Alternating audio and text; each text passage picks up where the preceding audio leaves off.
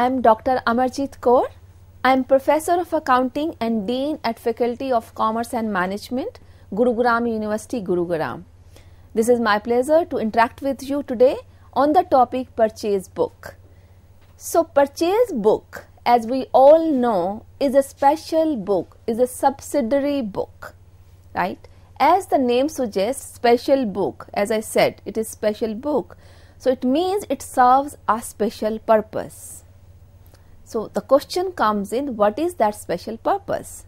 The special purpose this book caters to is to record only those transactions which pertains to purchases of goods or services on credit. So, please note down, I am emphasizing upon that we record purchases of goods and services on credit, and that particular transaction is going to be recorded in this book, purchase book, right? So, this purchase book doesn't work as an account. It means in case we have purchase book being kept in our books of account, we are supposed to be opening up an account under the title of purchase account in our ledger book. So, why I am discussing this? Because cash book, which is one of the important subsidiary book, if somebody is keeping cash book in the books of accounts, then the business need not to open up cash account. Whereas, if a business is keeping a purchase book, which is also a special book or subsidiary book, the business need to open up an account separately in the ledger book under the title purchase account. So, as we know that purchases do not happen on cash only, they do happen on credit. But important point is that we have to record only those purchases of goods and services which are purchased with the purpose of reselling or consumption in the production. If I am a business and if I am buying a non-current asset or a long-term asset, so shall I be recording this in the purchase book? You have to think about it. So if you remember, I started my conversation by saying that purchase book is a special purpose book and it is used to record purchase of goods and services on credit. So, I am really putting up a lot of emphasis on the word on credit. It means if I have purchased something on cash, I am not going to record that transaction in this book. Also, if I have purchased long-term assets, non-current assets for use in my business and not meant for sale or resale, I am not going to record that in the purchase book, right? Let's take few example.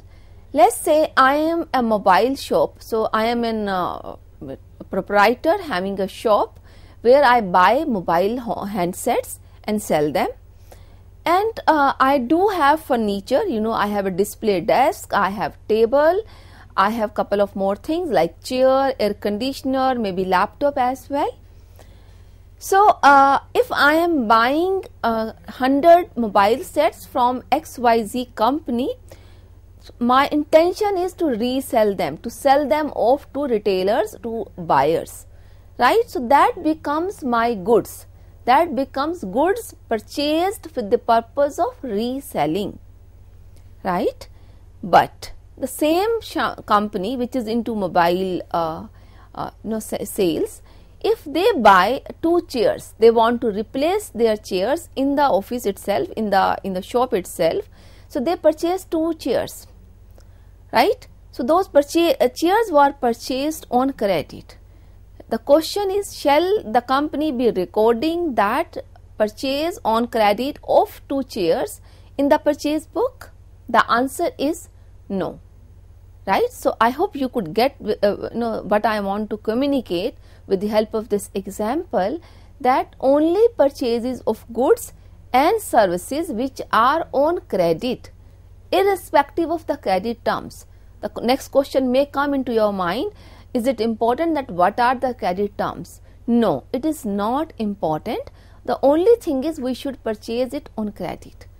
My credit terms could be 45 days with no interest, could be 45 days with interest, it could be 60 days without interest or 60 days with interest, or any number of days, any terms and conditions, right? That doesn't matter at all.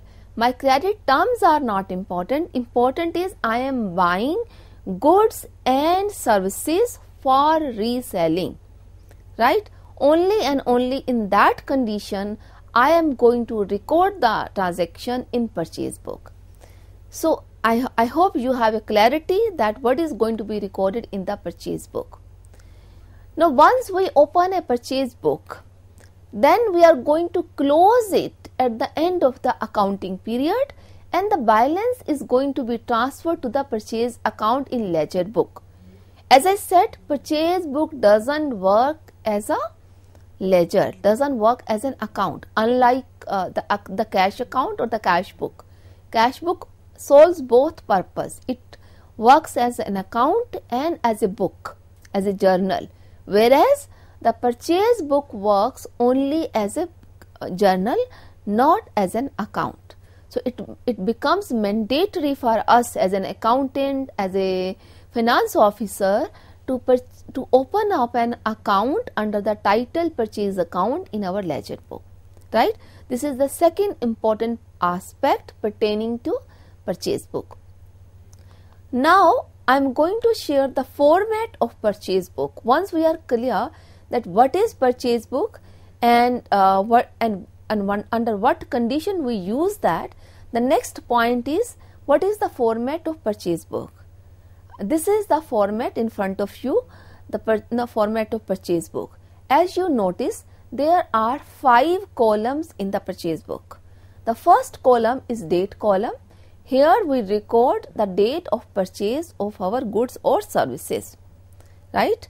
So as I hope we all understand that any journal book, the recording is always on chronological order, which means date wise.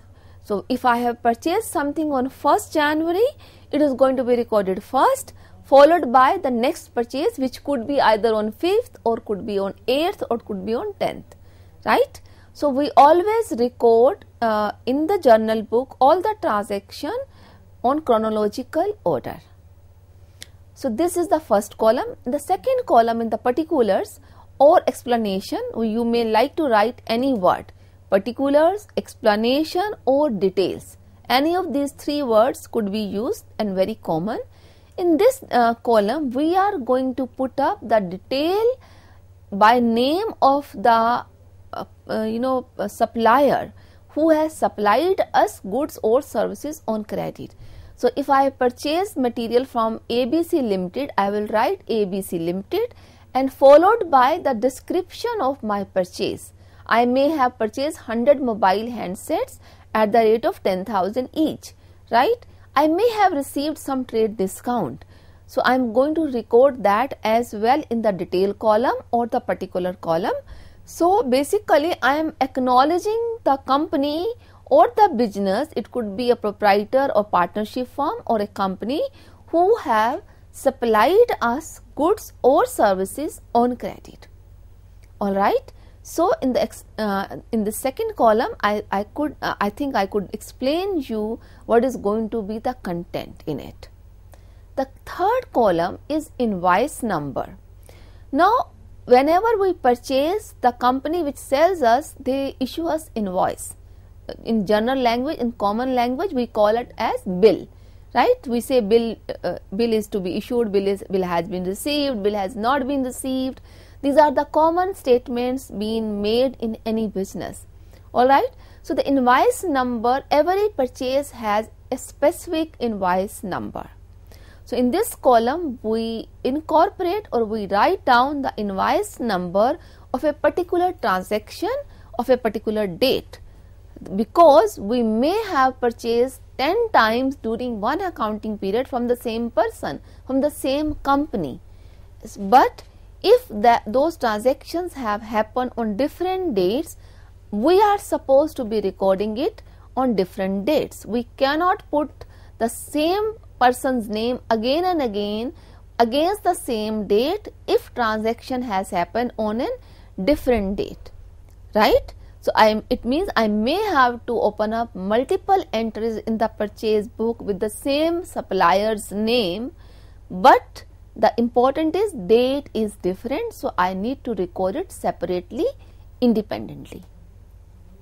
Coming to the fourth column, the ledger folio. So, ledger folio column is always used in the journal book.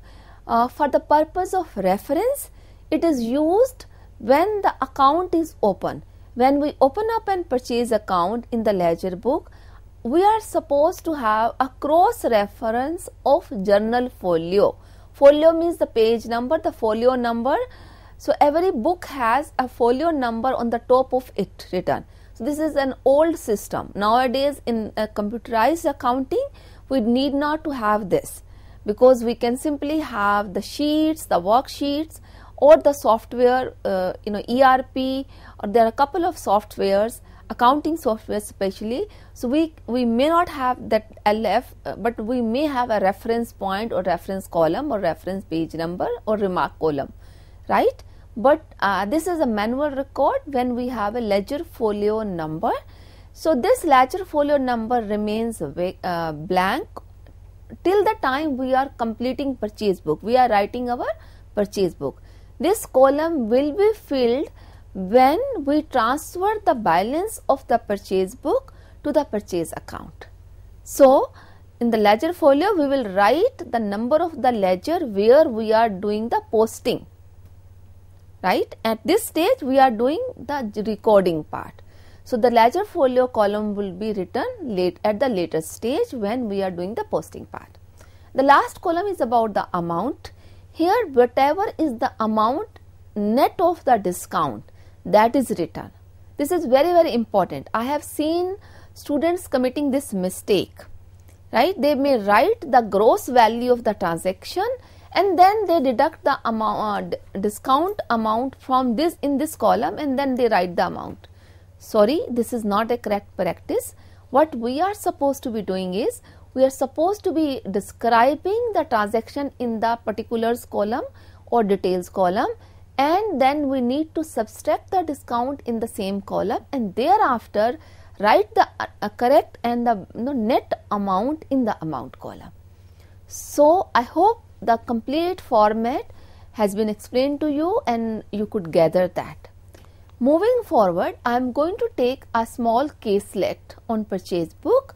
I have tried to incorporate different scenarios of transactions, either of goods or long term assets with cash and on credit both, so that you could have a clarity which of the transaction we need to record or which of the transaction qualify to be recorded in the purchase book. Because I hope you remember, initially I made a point that all the transactions do not qualify to be recorded in the purchase book.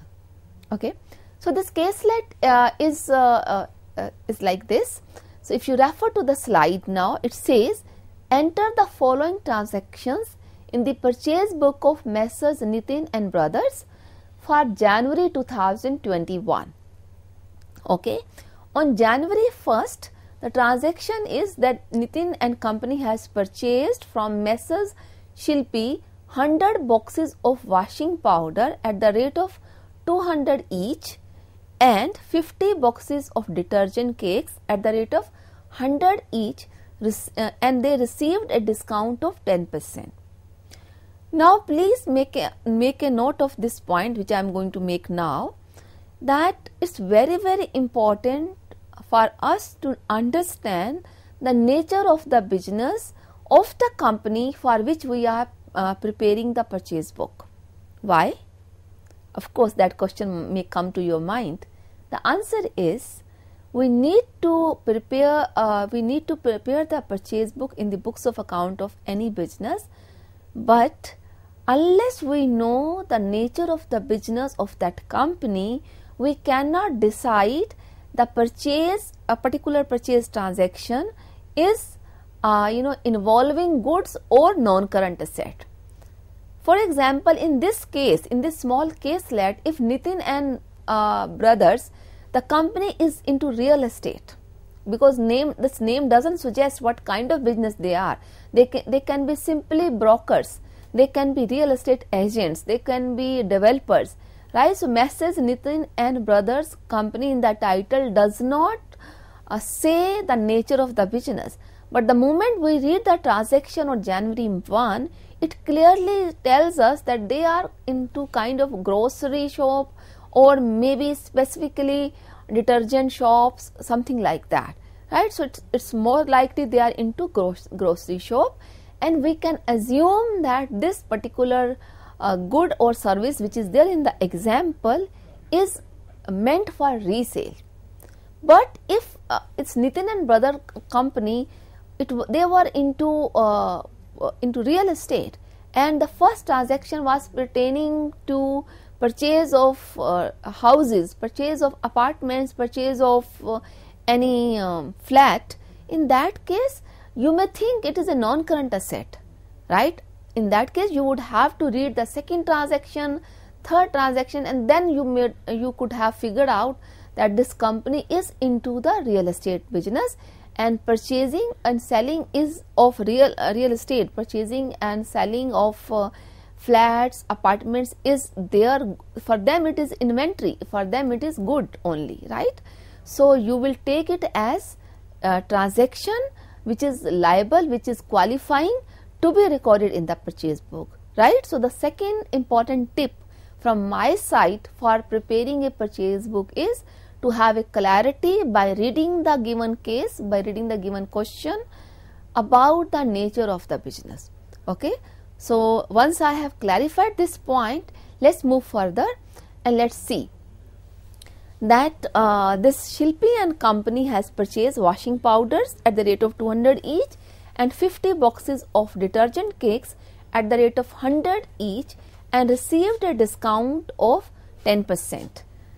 Second transaction, I will just read few transactions and then I will discuss the solution. The second transaction says, which is on January 5th, purchased from Messrs. SL Brothers 50 boxes of peanut butter at the rate of 300 each and 50 boxes of pancakes at the rate of 50 each and received a discount of 5%, right? The next and the third transaction is on January 10th, purchased from Messrs. Chand Sons 120 boxes of coffee at the rate of 200 each and 50 boxes of tea bags at the rate of 150 each and received a cash discount of 5%. This is the third transaction which has happened on January 10th.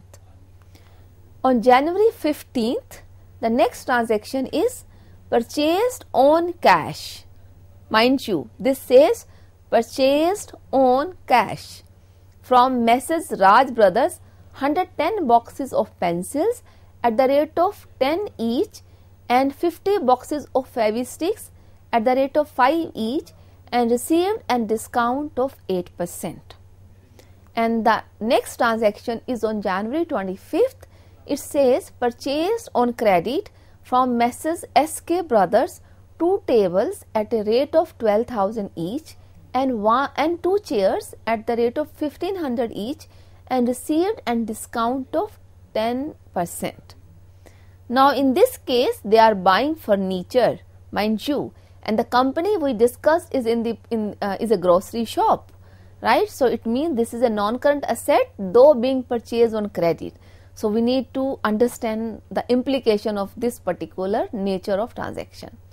The last transaction says purchased from Messrs. Giriraj 10 boxes of cheese slices at the rate of 100 each and 50 boxes of cheese cubes at the rate of 120 each and received a discount of 10%, right? So these were the transactions we have. Now let's discuss the solution. So I am going back to the first transaction which was on January 1st, okay. In this case 100 boxes of washing powder of powder were purchased at the rate of 200. It means my my purchases of washing powder were 20,000. 200 into 100 plus the 50 boxes of detergent cakes.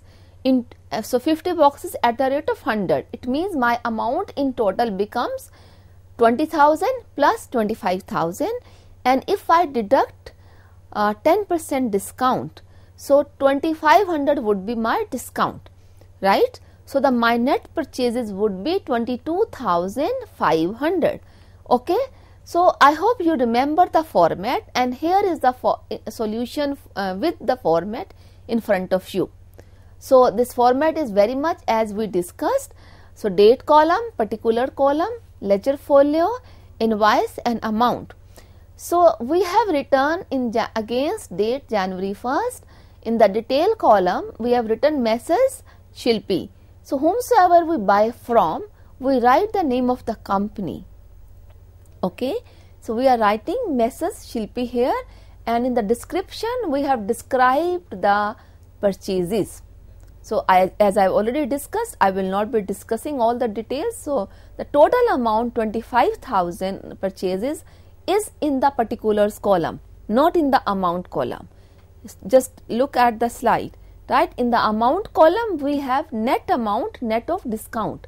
After subtracting 2,500 of discount, we have the net amount of 22,500. Now coming back to the second transaction. Second transaction was on January 5th, as I already read to you, that we purchased from SL Brothers 50 boxes of peanut butter. Okay, so 50 boxes were purchased at the rate of 300 each. So the amount becomes 15,000.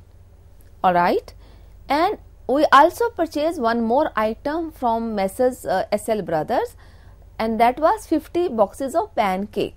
So 50, and the price was 50 each. So we purchased peanut butter of 15,000 in total, and we purchased pancake of 1,500 in total. So it means my total purchases are 15,000 plus 2,500. So 17,500, and then we have received discount of 5%. So this is how I will write. So, 15,000 and 2,500, 50 boxes of pancake at the rate of 50 each. So, it becomes 17,500, right. So, the total amount is there in the amount column net of the discount, which you can see, right. So please note down that do not write the gross amount in the amount column. We need to write the net amount net of discount. Now I will be discussing the third transaction, which I already shown to you, which happened on 10th of January. On 10th of January, we purchased from Messrs. Chand and Sons 120 boxes of coffee. So if we have purchased 120 boxes at the rate of 200, it means 24,000, and we also purchased tea bags of 150 units at the rate of we have 50 boxes at the rate of 150. It means 7,500. So 2,400 and 7,500. We will subtract the discount, and it would be very much like the previous two transaction. It would be recorded here in the books of account on against January 10th, right. So next transaction I want to discuss is very, very important. So on January 15th, as I showed you the transaction, that this time we purchased from Messrs. Raj and Brothers 110 boxes of pencils at the rate of 10 each. It means I purchased pencils for 5,500. Okay, 110 into 50, and I also purchased Fevi-sticks 50 boxes at the rate of 5. So 50 boxes into 5 means 250, and 110 boxes of pencils at the rate of 10, which means 1,100. 1,100 plus 250. That is my purchase from the Messrs. Raj Brothers. So I have a question to you. Just think, shall we be recording this transaction? Just think for a while. In the purchase book. No, we should not. If you have paid attention to my previous discussion, I clearly said only those transactions of goods and services which are on credit should be recorded. So, this transaction does not qualify to be recorded in the purchase book. So, we are not going to record this in the purchase book, though it is good and service for the business, because this is a grocery shop, a small shop selling all kind of basic things and including the stationery. So, good is there. It is meant for resales. This qualifies one condition only. This does not qualify both the condition that it should be on credit and it should be good or services on credit for resale purpose, right. So, this transaction will not be part of your purchase book. And the same is true for the January 25th transaction. We purchased on credit, but this time the company has purchased furniture, 2 tables as well as 2 chairs. You may think, why not? This purchase is on credit and purchase book is meant from credit for credit purchases.